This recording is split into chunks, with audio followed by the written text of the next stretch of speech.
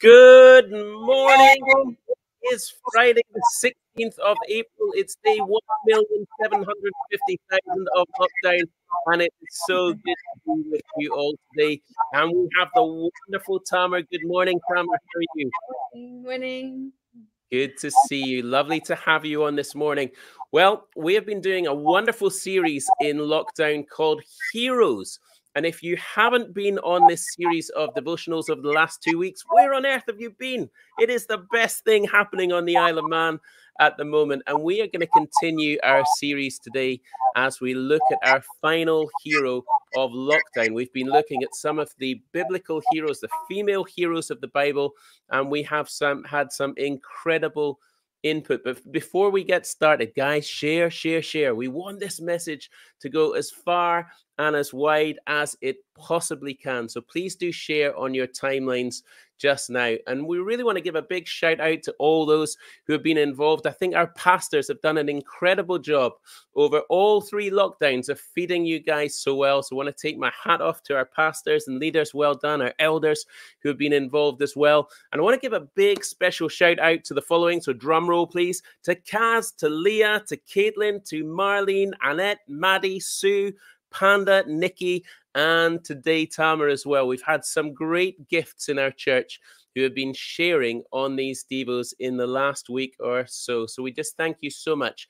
You brought such great food for us, and we just want to thank you very much for all that you have done. Well, today we have saved some fine wine for our final devo of lockdown, and we have the wonderful Tamar. Tamar, are you doing well today? I'm doing very well, thanks, Ewan. Yeah, all very good, thanks. That's so good. And anything exciting happening in your life, or is it just steady as she goes? I mean, a couple of weeks, maybe something happening that we all need to know about. Yes. I'm very excited. I'm getting married in 2 weeks' time to the wonderful Gordon. The Gordon, to my fellow Scotsman. That is such good news. Was it the accent that made you choose Gordon? Oh, absolutely. I thought so, because it can't be that big hairy moustache. Yeah. Is he going to shave before the wedding? You ask him. I'll tell him. You tell me what to do. But it's wonderful to have you this morning. And Tamar's going to be talking to us in just a few moments about one of the Marys of the New Testament. But I thought I should give us some clarity, because there are a number of Marys in the New Testament. This is not Mary, the mother of Jesus. This is not Mary Magdalene. It's not Mary of Jacob. It's not Mary of Clopas. This is Mary of Bethany, the sister of Lazarus and Martha. And in just a few moments, Tamar's going to be taking us through John 11 and 12. So if you have your Bibles, why not open to those passages and we can follow along there. But I do want to remind you, just before we get started, Church Online this weekend is going to be incredible. Jono's bringing a great word from Nehemiah 8. I advise you to read that passage beforehand. It's about the story of Ezra and the Word, revival in the Word. So do join us on Sunday morning, 10:30, for our final Church Online. It will still go on after we come out of lockdown, but for most of us, it's going to be the final one as we go back to normal life next year. Hoorah! Well, guys, Tamar is a great gift to us.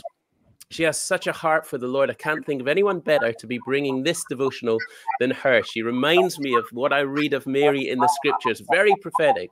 Somebody who pours her life out for Jesus and lives a real Jesus-first life. So I really want to encourage you, open your hearts to her and to the word that the Lord brings through her. And let's hear what she has to say. So Tamar, over to you. Thanks, Ewan. I'm just going to read this. Yeah, so I want to speak about Mary of Bethany. And we meet her 3 times, only 3 times in the Word, but she has such an impact on showing us. And actually, I think there's the potential to see that there's something that moves the heart of Jesus, which I think we often overlook. So the first time we meet her, is a picture is painted for us of Bethany and this little cluster family, Lazarus and Martha and Mary, his 2 sisters. So I have this picture of this happy family, and it's a home where the scriptures actually say that Jesus loved them. So he had a relationship with them. And we see in Luke 10 how he is on his way from Jerusalem. Bethany was about 2 miles away. So he's walking along and he stops in for a meal. He might be staying over. But we see how inside this little setting, there's Lazarus, his friend, and then there's Martha, who is busy. The rabbi has come, the teacher, their friend, Jesus, and they know who he is. They know he's the Messiah. He's come for dinner. He's there to eat. And she's rushing around and she's prepping and she's getting everything ready. And then we see that there's Martha. And Martha, it says, was sitting at the Lord's feet listening to what he said. And of course, now you can imagine this.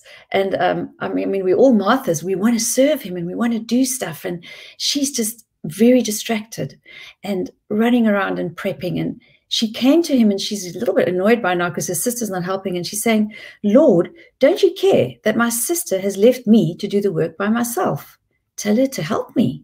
So there's a familiarity with Jesus. It's like, will you just please tell her to help me? We've prayed that prayer. Can you tell so-and-so to help me?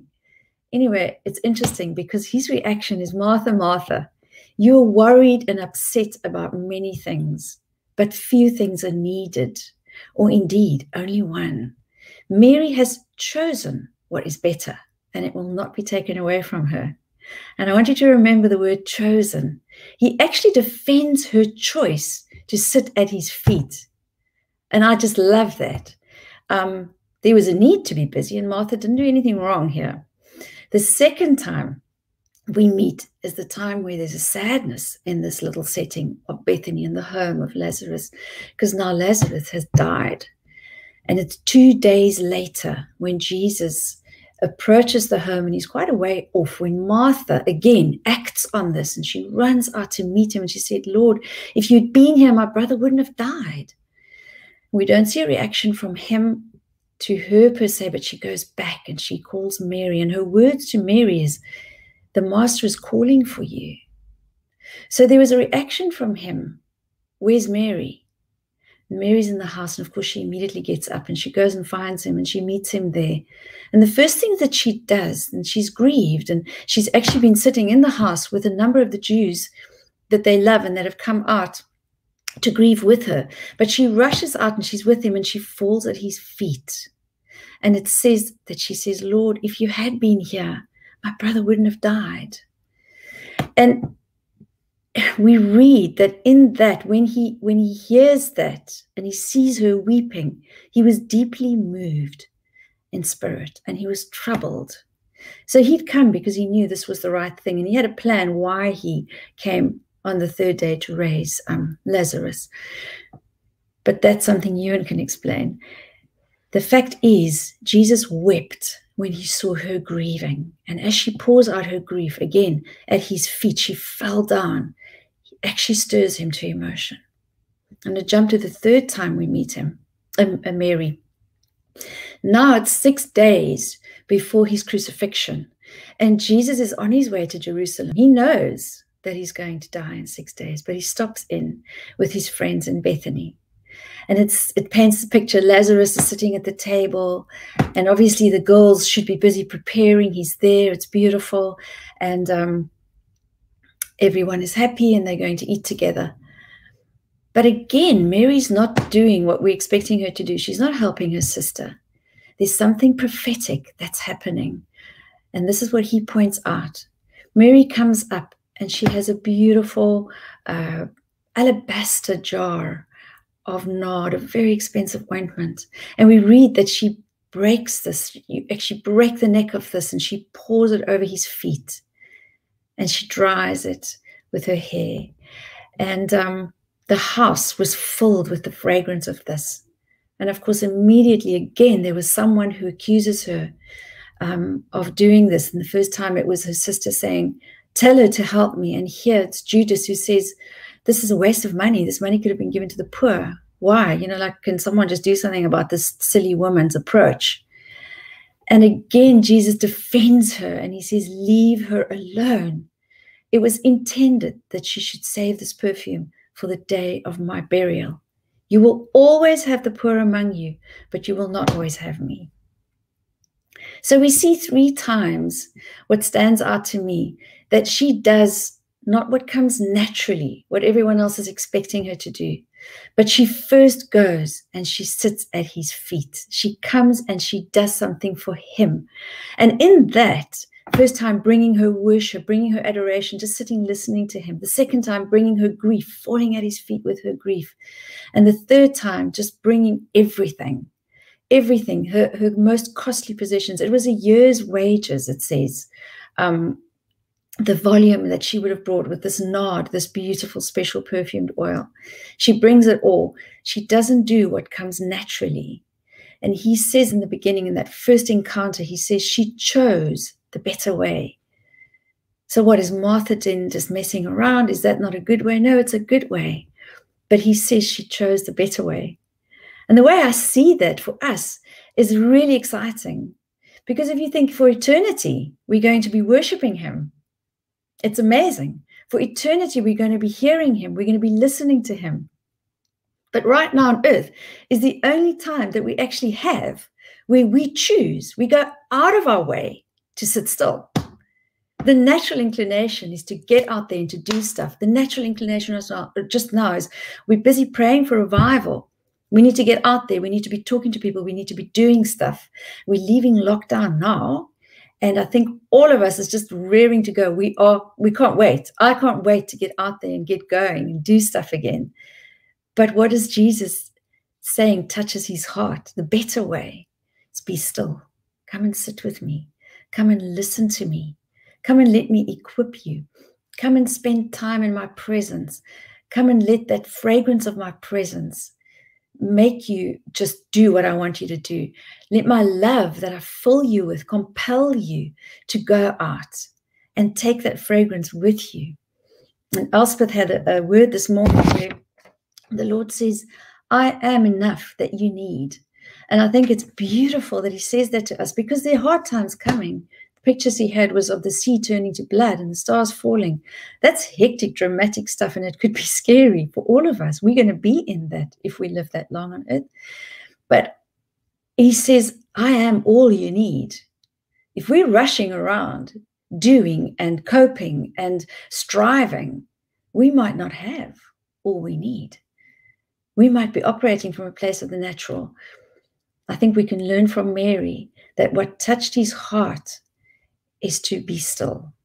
And then we know who he is and we know what he can do and we can involve him in every aspect of our life. And when I'm in his presence, I get to know a different side of him and I get to know a different side of myself. There's a different version of me when I'm in the Lord's presence. And there's a different strengthening. There's a different peace that only he gives. Paul says it surpasses my understanding. It goes beyond my emotions. And that's what I want. That's what I want. I want to sit with him and I want to hear him and I want to feel him and I want to get to know him so that when I go out, I can differentiate and I can discern and I can know, and it's easy and it's not me, but it's me being strengthened by his Spirit. So yeah, Ewan, I don't know if you want to add and or pray for us into that. I love that word. That's a wonderful word, Tamara. And as you were speaking, I was reminded of the words that the Lord spoke through Samuel, that obedience is better than sacrifice. And obedience in biblical terms means to listen and to hear. I just had that beautiful picture of Martha doing all the sacrificial things, all the things that need to be done. But it was Mary that listened. It was Mary that heard the voice of the Lord. And obedience is always better than sacrifice. And I think it's so easy for us to get caught up in the daily events of ministry, of church, of being a Christian.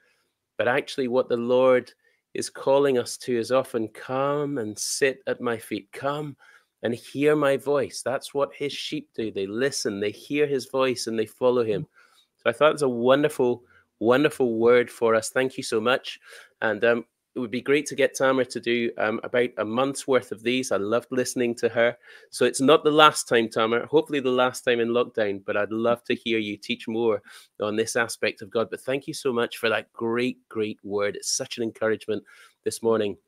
Well, guys, we have come to the end of our lockdown devotionals, and that is great news because it means that we are coming out of lockdown on Monday, and that is so good. But I want to encourage you When the devotionals are finished, it doesn't mean that your time with the Lord is finished. It means that you must now do your own thing. You must search his word for nuggets of truth. You must continue to seek him out, to do what Mary did. I loved what Tamara said. She brought her worship, she brought her grief, and she brought her everything to Jesus. And that is the life that we must live in these days to come. Bring everything to the Lord. That's what he's looking for. People who will lay down everything for him. I'm just going to pray for us and close, and then we will see you hopefully at church in a week's time live, but of course on Sunday, church online for the final time of this lockdown. Father God, we thank you for the example of Mary. We thank you, Lord God, for that heart that just longed to sit at your feet. Lord, we love the example that she brought of pouring out this expensive perfume, pouring out everything that she had over you. It was not a waste to her, it was well spent. And we want to spend our entirety on you. We want to spend all that we are over you, Lord. We want to anoint your feet. We want to minister to you with our worship. We want to please you with our obedience, Lord. And we want you to find what we bring acceptable and pleasing in your sight. So would you help us, Lord? Would you raise us up as worshippers in your house, as people who devote ourselves fully to you?